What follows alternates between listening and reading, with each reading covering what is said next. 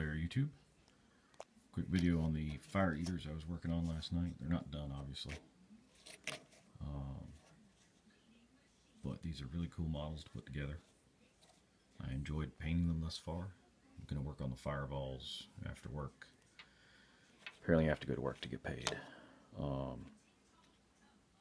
The fur, I did a white with then a brown ink over it.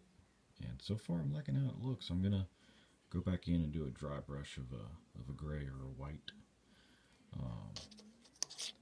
And the little man here is carrying the most of the red rum for fire eaters. Beyond that, the kit cleaned up really well. Didn't have that many mold lines. I'm going to enjoy painting the rest of them. And I'm going to do another red ink on the wood here to bring out more of a wood color with brown and then a brown ink. Cameo appearance by Jazz the Great over there. And that's pretty much all that's going on right now.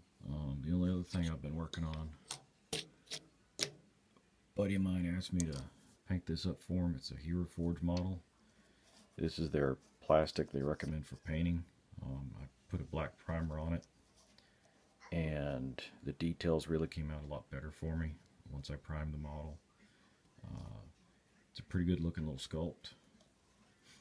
But this is from the Hero Forge, and it seems to look good so far. I'll post pics and everything once it's all painted up. Have a good day.